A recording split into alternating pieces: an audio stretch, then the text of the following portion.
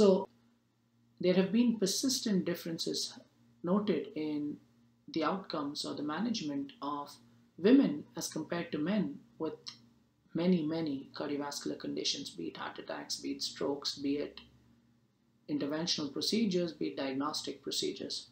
So the question we asked was, in older adults, which is defined as typically adults over the age of 75, do these disparities persist?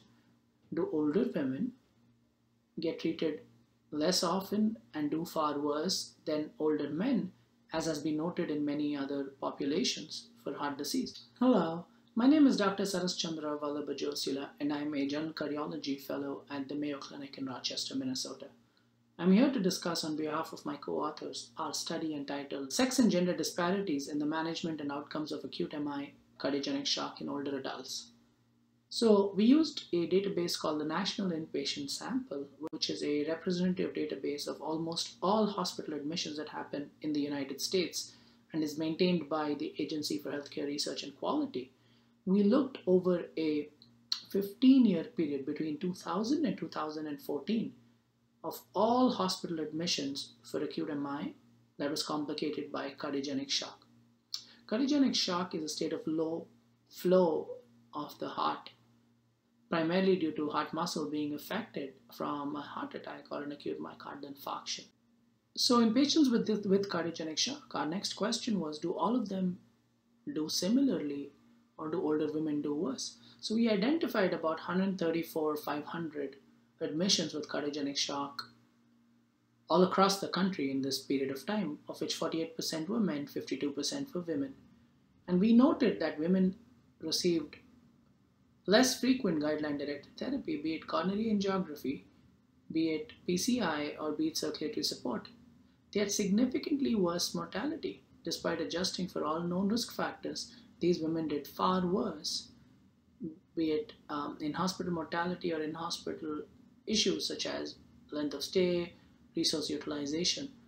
You will see the full results in our text. I'm not going to belabor the point. But the question is, why is that? Now, it's very interesting that in patients with acute MI, women are frequently undertreated. Their symptoms are less typical, and so they're often not considered to be having an acute MI. Their family support and social support is much lower than that of men, and so therefore they have some issues with rehabilitation and post-procedural or post-hospitalization care.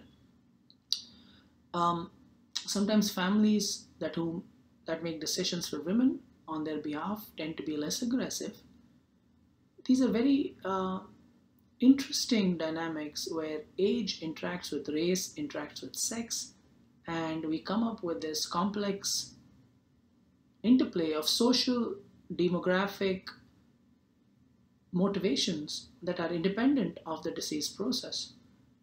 Cardiogenic shock has a very poor survival rate. Nearly 30 to 40% of these patients continue to die at the time of their hospital visit.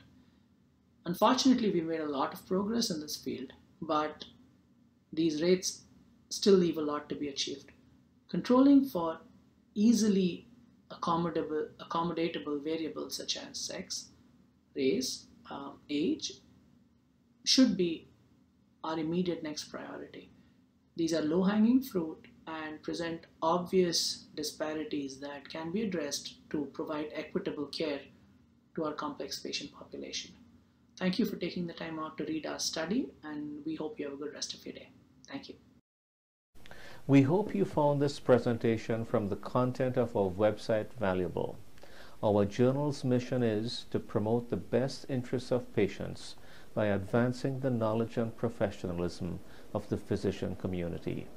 If you are interested in more information about us, our homepage is www.mayoclinicproceedings.org. There you'll find access to information for our social media content, such as additional videos on our YouTube channel or journal updates on Facebook. You can also follow us on Twitter. More information about healthcare at Mayo Clinic is available at www.mayoclinic.org. This video content is copyrighted by Mayo Foundation for Medical Education and Research.